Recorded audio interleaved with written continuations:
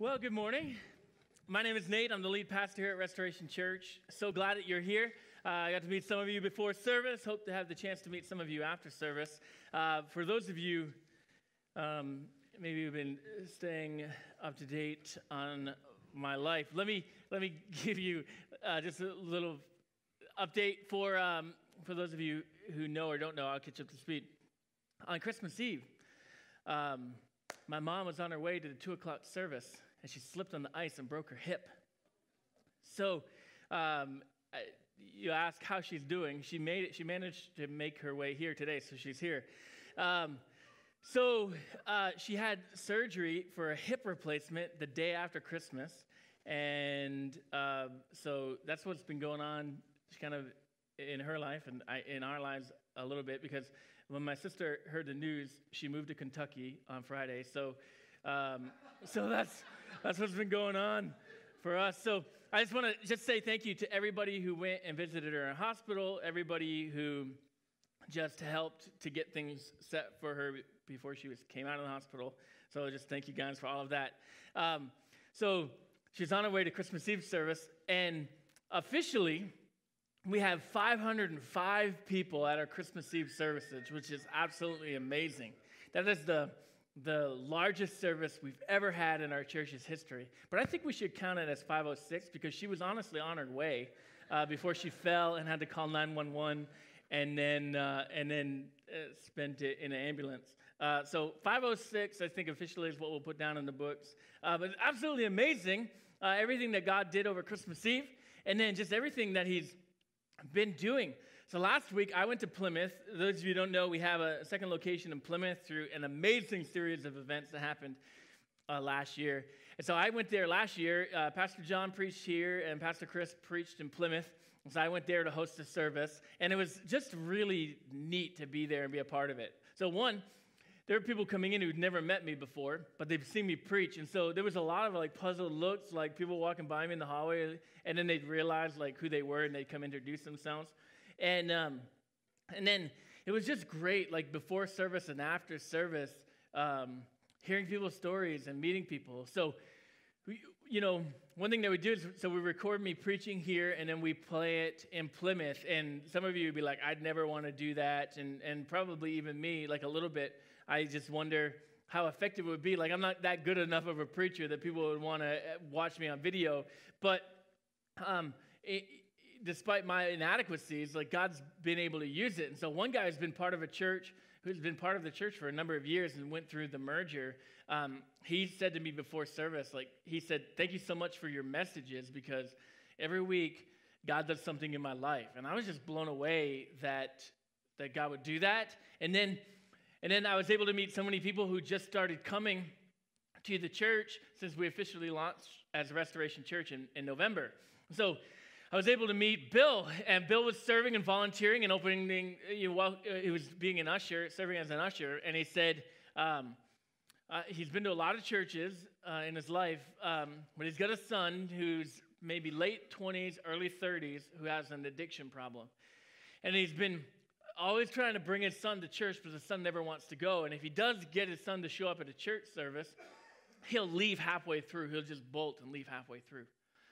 So Restoration Church, new to the area, so he brings his son to the launch Sunday on November 5th. And when the service ended, his son turned to his dad and said, "Is it over already?" And he said, "Yeah." And his son said, "I'll come back here." And so the dad made Restoration Church his home church. The son came back the next week. Then the son checked himself into rehab. And when I was there last week, the son was there. And so the dad was thanking me, "Thank you so much for coming here, because it's just changed our family." And my son now willingly goes to church where I've been fighting him his entire life to come. And that's amazing that we get to be a part of that. That everything that we're doing, and just everything that we're making an impact on people's lives in a place that some of you will never go, especially because it's colder there than it is here. And you're impacting people that you'll never meet. It's unbelievable. It's amazing. And it doesn't stop there. you heard us on the we talked about the Christmas Eve offering, and we have two things that we'll be updating you on soon. But one of the third thing that we talked about was that the remainder of the money after the first two projects would go toward launching a third location in Londonderry.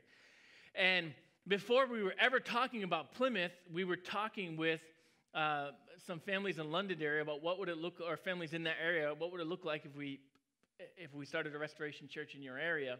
And then Plymouth happened, so we've talked about that for 6 months, and now it's time to talk about Londonderry again. So starting tonight, we're starting meetings at the Londonderry Middle School from 5 to 6 p.m., and we're just going to see what happens. We're going to start meeting there every week at that time frame, and then there's 17 people from that area committed to that church right now.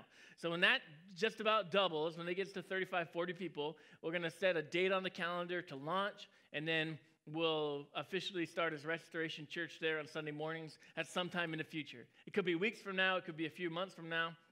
We don't really know. We just know that God opened these doors. And, we were kind of, we're looking at it at that area, not exactly sure where to go. We had been talking about Nashua, but it just didn't feel right. None of the doors were opening. So over Thanksgiving, I'm just like, maybe I should rethink about Londonderry. And it had been on my radar since 2008. And I always in my heart thought like that's a community that doesn't have a church like ours. And it's a large community. It's 24,000 people. It's a large community, but no church like ours there. And so when I came back from Thanksgiving, I called the people from there, and I was just wondering, like, hey, would you guys be interested in if we moved it to this? And they had been talking about it and been hoping that we'd go to Londonderry. So it just seemed like a confirmation. And then when we went to the middle school to look at the property, they were really hospitable to us. And the custodian told us, if you give me your coffee, I'll brew it for you before you guys get here. So when you arrive, there's hot coffee ready. And I was just like looking at Don, who we went and looked at the building together, and I'm like, I think that's confirmation. Like if someone's saying, I'll make your coffee for you, like I think that's confirmation. So yeah, so we reserved every Sunday night for the year, and then we'll move that to Sunday mornings at some point. We'll hire staff at some point. We're just going to go for it and see what happens. So be praying for that. And then some of you, if you want to be a part of that, you want to drive to Londonderry every Sunday night and just be a part of seeing it firsthand, seeing what God does, being in there at the very beginning, and then celebrating when there's a couple hundred people there later this year. We invite you to be a part of it. Let me know. You can let me know after service that you're coming, and so I can expect to see you there. And you're invited to be a part. So be praying about that. It's amazing and exciting and unbelievable, everything that's happening. Well, let's move into our message. We're starting a series today called "This Year Will Be Different."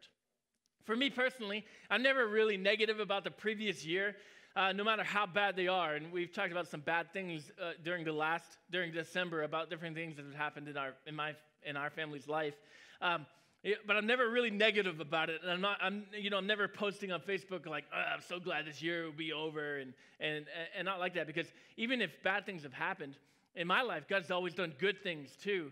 And for me, as much as I'm not negative about the previous year, I'm always really excited about the next year, because I think if God did all of this in 2017, what is he going to do in 2018? And that's my perspective and my excitement as I consider it. But knowing that's my personality, in July of 2017, so 6 months ago, I started telling Michelle, my wife, next year will be different. And begin to make promises to her. Next year will be different. And so now here we are in 2018 and just trying to live it out and saying this year will be different. So kind of out of that the idea for this series was born and out of that experience. So let me tell you why I said that and some of the things that have been going on in our life that caused us to say that. So I'm lead pastor here, but we're part of a fellowship of churches called the Assemblies of God, they're international. They're all over the world. And I serve the Assemblies of God for Vermont, New Hampshire, and Maine as district youth director and as assistant superintendent. So as district youth director, I help organize convention and youth camp that our teenagers go to and some of those things. So now before I took on that role, Michelle and I, we put on all the dates of the calendar that would require of me, all the things they wanted me to go to, all the things I wanted to go to, plus our church calendar and all the overnights that were required of that. And we kind of looked at it, and it was a lot of dates, but we just felt like it was right for us. We could do this adjustment as a family and navigate it, and it would be beneficial for us. So we had all those nights of travel. Additional dates got added on to that we weren't expecting. And then in May, we bought another house. So the no heat house that I talked about a couple weeks ago, we sold that and then bought the house that I grew up in. So when I was 18, we moved out of this house, and I bought it off the lady who bought it off my parents. And so it's been a fun adventure, but it was a complete fix-me-up, and it was just beat. Things that needed to be updated when my parents bought the house in 1987 still needed to be updated. So, like, it was honestly amazing how much of a time capsule it was. And I found actually my old punching bag in the basement. It was still there after all these years. It was pretty crazy. But it was a complete fixer-upper. For 3 weeks, we moved into the house. For 3 weeks, my wife and our 4 kids shared one bedroom because it was like the only place that was remotely clean. Right now, it's the worst room in the house. But that's the room we lived in for 3 weeks. We went without a kitchen sink for 4 months while we were trying to work. So I'd be traveling, and then when I'd come home, I'd be working on the house. And if I wasn't here at the church, I was working on the house, and it was nonstop. So I was really unavailable to my kids because if I wasn't gone, I was on a project, and my kids hated this year. They hated it. And so I just began to tell Michelle, like, next year is going to be different. We're not going to run this tight of a travel schedule, and we're not going to have these urgent projects in our lives. And so this year, 2018, I want to be able to rest. I want to have a hobby. I'd like to sit on my deck and drink an Arnold Palmer. Like, I don't want the pressing urgency against us and against our life. And I just know we need my family. We need to make that change. And so we've begun. We've started that. Now, maybe you don't have the travel schedule, but maybe you feel that same tension. Something has to change. I can't live another 2017. I can't keep living the way I've been living all these years. Something has to change. This year has to be different. As you look at last year, you look at the last few years, or maybe even the last few decades, you look and you are repeating the same mistakes over and over again.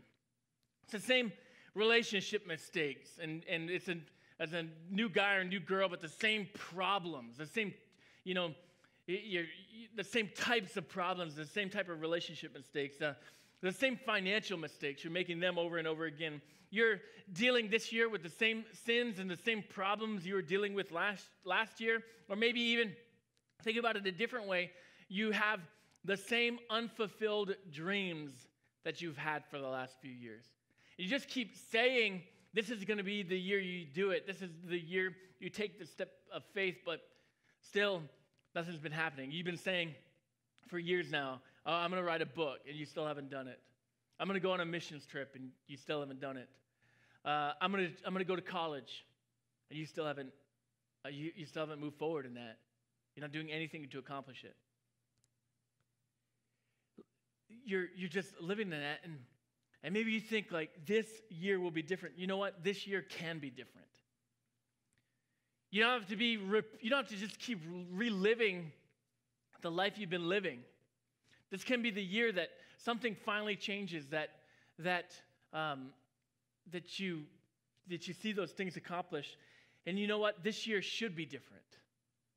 God didn't call us to live this mundane, monotonous life where we go to work, and then Sunday we show up and go to church, and then go to work, and then show up and go to church. That's not what He's called us to.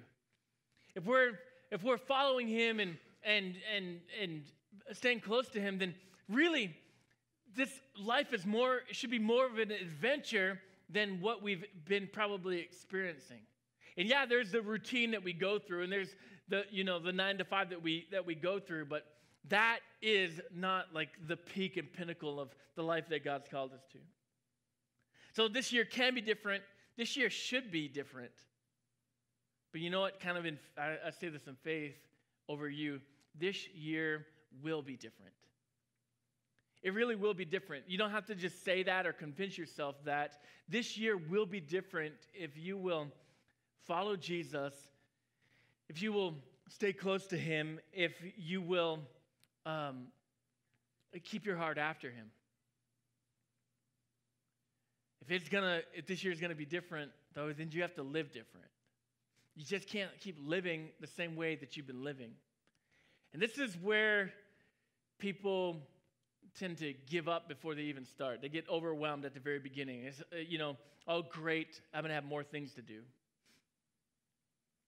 You're like, oh, this is the year, this is it, I'm going to go to college, and then you open up your FAFSA report, your FAFSA paperwork, and you're like, it's too much, I can't do it, I quit. It's not for me. And you just give up before you even get going. Things are going to get worse with that attitude. If you give up before you ever try, if you convince yourself it can never happen before you ever try, things aren't going to get better and things aren't going to stay the same. Things are going to get worse. But as we look through this series and as we kind of get in the Word this morning, it's not about doing. It's not about, you're going to change your life and you're going to make this to-do list. And if you get everything done on this to-do list, then this year will be different. It's different than that. It's about becoming. It's not about what you have to do. It's about allowing God to transform you into something, to become something that right now you aren't. Allowing Jesus to grow you, to change you, and to help you. And that takes some of the pressure off. It should take a lot of the pressure off because it's not another thing you have to get done. It's just kind of yielding yourself to Jesus and the plans he has for you. And he does the hard work. You stay close to him, and he does the hard work of changing you and moving in your life. The theme verse for this series is Proverbs chapter 3, verses 5 and 6. And it says, "Trust in the Lord with all your heart, and do not depend on your own understanding. Seek his will in all you do, and he will show you which path to take." If you trust in God with all your heart, if you stay close to him, he'll lead you on the path out of where you are. He'll lead you. He'll be the one who makes this year different than your previous years. And you know what? Jesus wants this year to be different for you. He wants you to live in the abundant life he created you to live in. And he wants you to become the person he created you to be. He hasn't given up on you. So he doesn't look and like, oh man, I had these great plans for you, but actually on second thought, I take it back. I found someone better. And every single one of us are on that journey of becoming. Every single one of us are on that journey of him leading us to where he wants us to be. None of us are 100% perfected. Not me as a pastor. I mean, there's areas of my life that God wants me to grow and change and become more like him this year. And every single one of us, that's true for us. We're all on that journey. If you got your Bibles, open to Proverbs 9. And in this series, we're going to be in the book of Proverbs. So for the next few weeks, we're going to be in the book of Proverbs. And Proverbs was written by a guy named Solomon around 900 BC, and there are parts of Proverbs that weren't written by him, but he collected the writings of other writers and included it in the book of Proverbs. And so when you read a chapter in Proverbs where it says like Proverbs 9, there'll be sometimes some very fine print that will tell you who the author is. And so you can know which parts were written by him and which parts were assembled by him. And he warns about four types of people in the book of Proverbs at different parts and some parts very specifically. And he warns about the foolish, the sluggard, the seductress, and the scoffer. And we're going to look at those 4 types of people this series.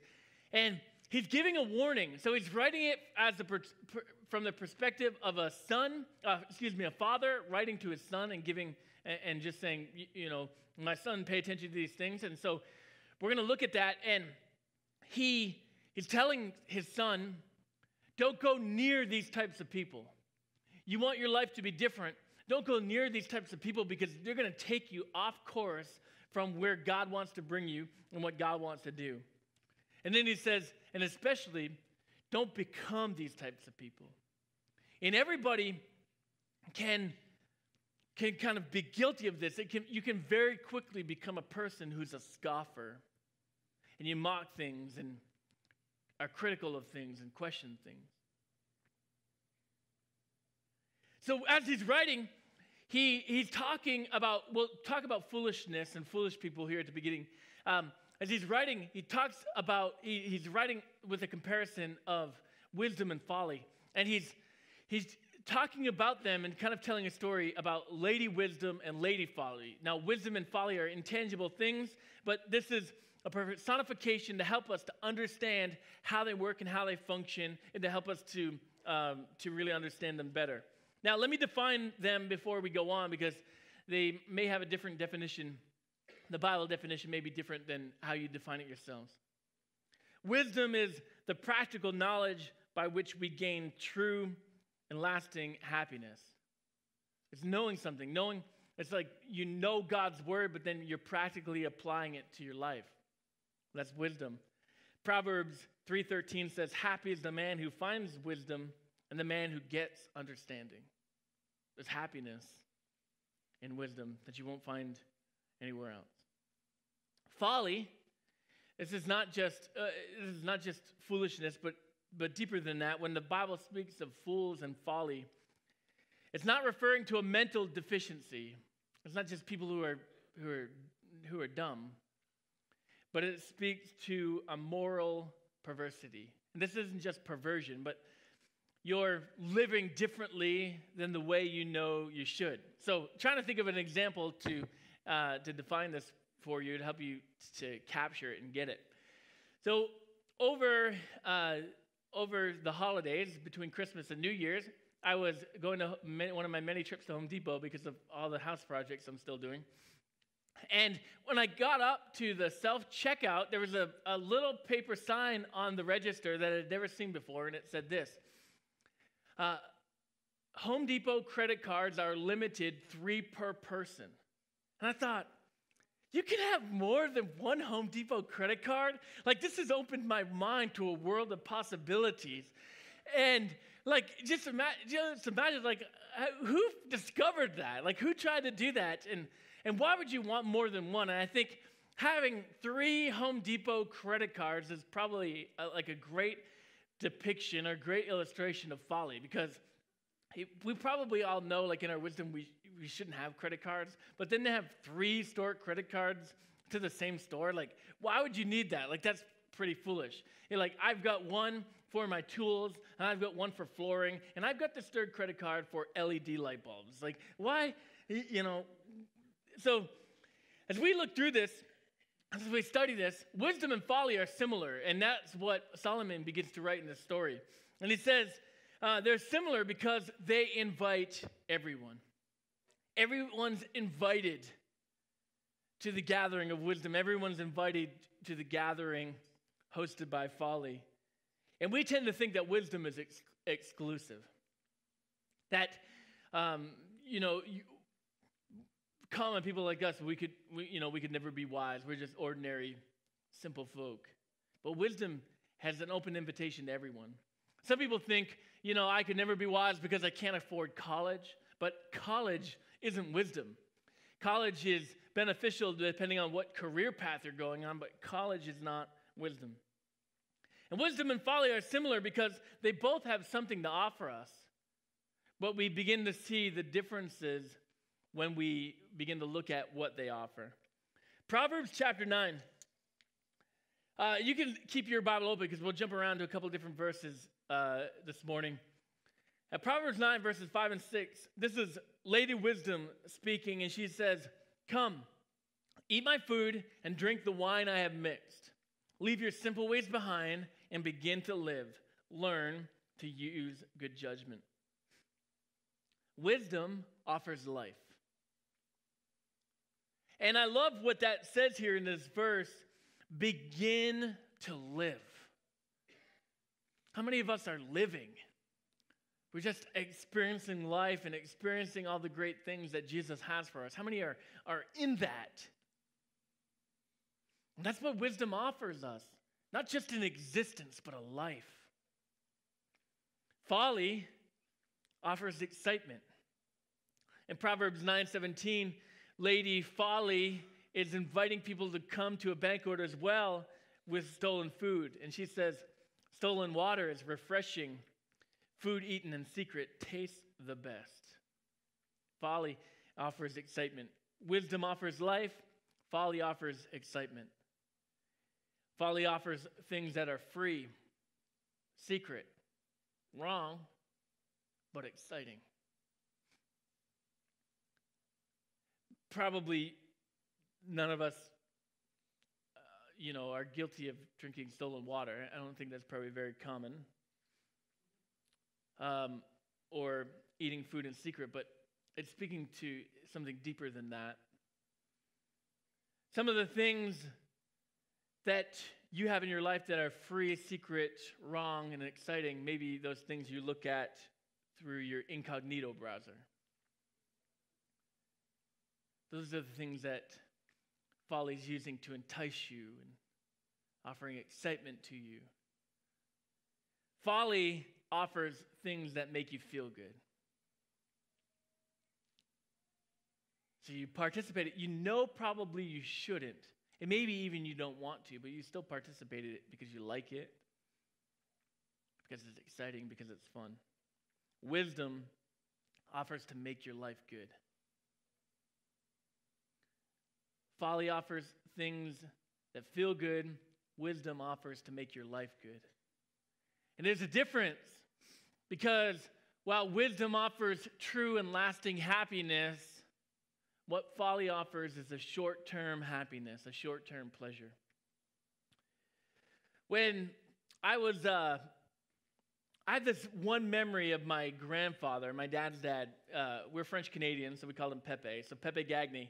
I had this one memory of him. Now, I was 2.5 years old when he died, so I just always assumed this memory was made up, like it was just a fabrication of my imagination. When I was a teenager, I finally asked my mom about it. Like, I've got this memory of Pepe Gagné. I always thought it was a dream, but could it be true? And my memory was, we lived in Dover, and I was up on the counter, and it was nighttime. The fluorescent tube was on over the kitchen sink, and my grandfather wheeled himself into the kitchen on his wheelchair, and I was on the counter eating sugar out of the container on the counter, and I was eating it. My grandfather wheeled his chair in, and he said, "You shouldn't eat that. That's bad for you." That's my memory. So I never thought about it. I finally asked my mom, and she said, "Yeah, that's a memory, and let me give you some background. He was telling you not to eat sugar because he was diabetic. So that's why he told that to you. And then he was in a wheelchair because he had his leg amputated because he was a diabetic but didn't change the way he ate. So he had his leg amputated because he was diabetic. So all of a sudden now, I have this memory of my grandfather as just a little kid, and all the pieces are put together in it. Now my grandfather, he lost his leg. It's not in war, but because he couldn't stop eating sugar. And not just he couldn't, but he wouldn't stop. He just liked it, and he didn't care what the circumstances were. He was going to continue to eat it. That's folly. You know you shouldn't do something, but you do it anyway. That's folly. Now, wisdom offers life. Folly offers excitement. And we just think like, well, no big deal. It's my folly. I like it. It's not hurting anybody. And we just think, stay out of my business. And I'll stay out of your business, but you're in the church today, so you're in my business. So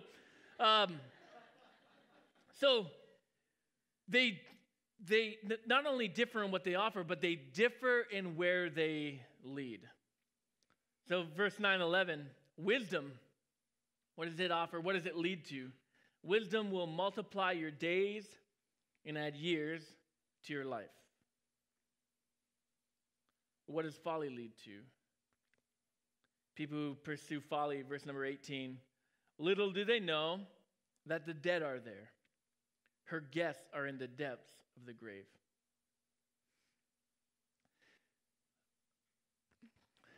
This past year,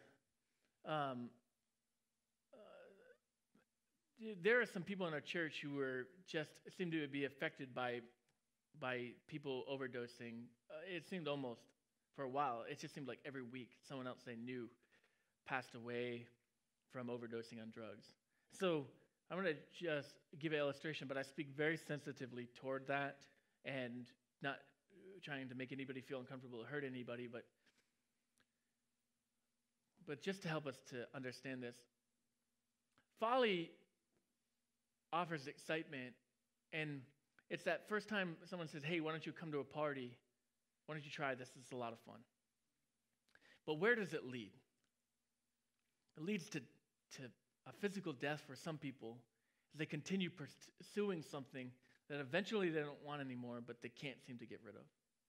And for some people, maybe it's not a physical death, but it's a death in their soul, a death in their emotions, a death in their dreams, a death in their relationships as they're not able to sustain anything anymore as they just pursue this addiction. In other areas of life, maybe those things on your incognito browser, you're looking at things and viewing things and just like, it's just whatever, but that excitement leads to an affair, which leads to a death in your marriage, a death in your relationship with your kids, and depending on what your career is, a death of your career. We see this all over the place now. There's news anchors losing their jobs, politicians losing their jobs, and for me personally, I know pastors losing their jobs and their careers. Because folly was exciting, but folly always leads to death.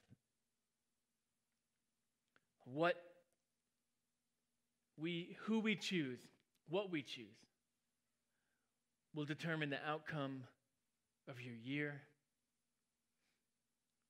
will determine the path of your life. So what will you choose?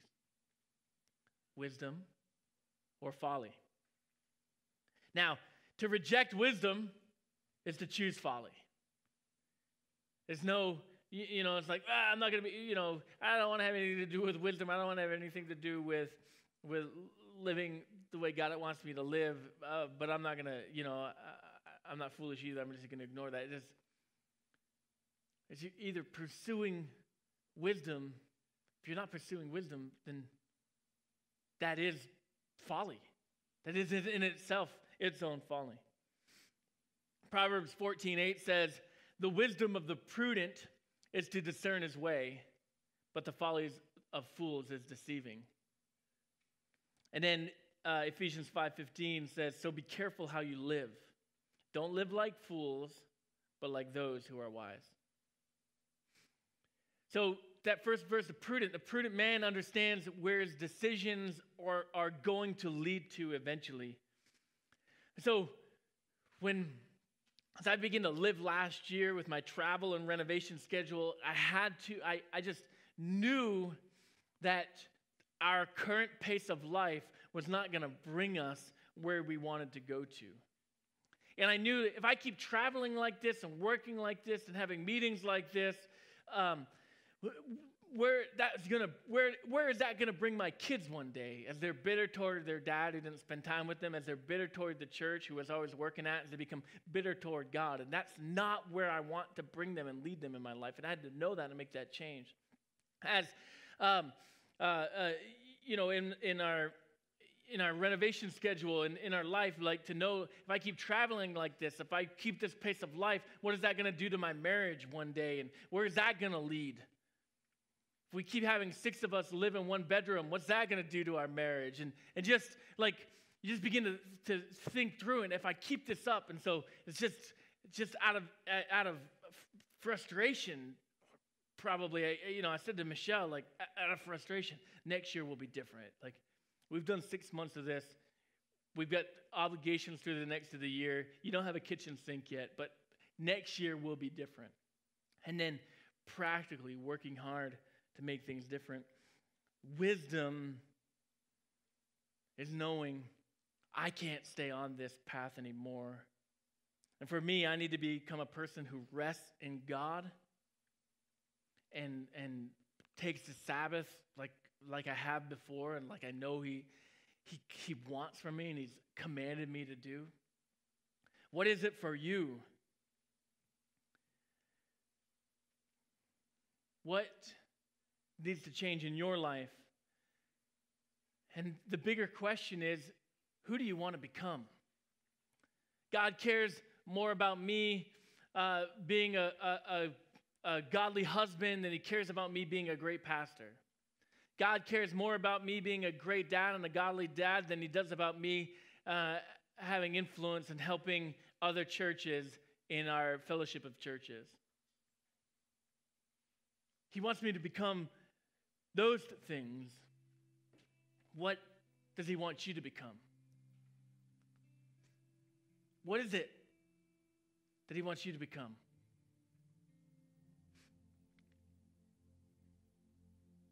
And then the question is, how will you pursue wisdom?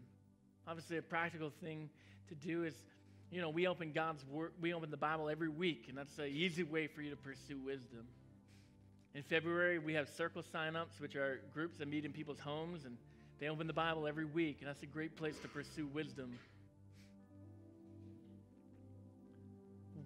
So what are you going to do to pursue that, to pursue Jesus, to follow Jesus? If you'll close your eyes, I want to take just a moment and pray. You are here this morning, and you just know this year needs to be different. Maybe you're hoping, I really hope this year could be different. If you are going to pursue wisdom, it starts with following Jesus.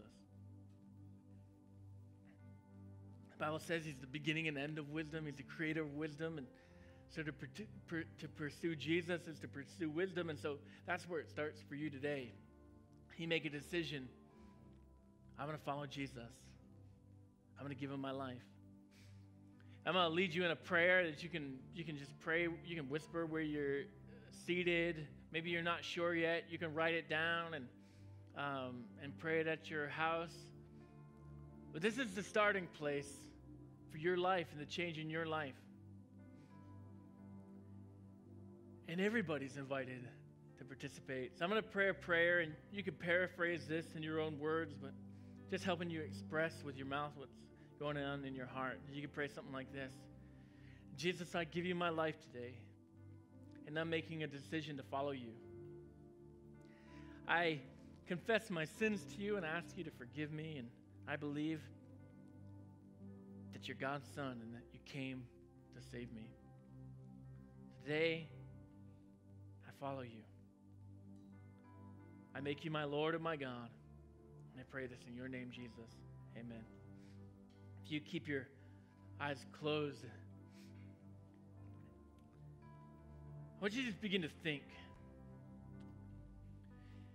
The band is going to play here just for a minute, just to give you time to process. And you should keep your eyes closed, but I want you to think about next year, July 7th, 2019. And I want you to begin to imagine that what you're praying about right now is no longer a reality. You're different. You've become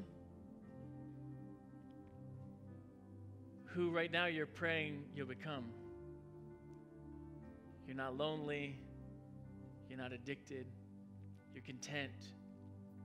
You're disciplined. You're joyful. You have peace. Imagine that you're that person next year. You pursued Jesus. You pursued wisdom, and you become a different person. He's transformed you from the inside out. What will that feel like to be that person next year? What will that feel like to finally be free?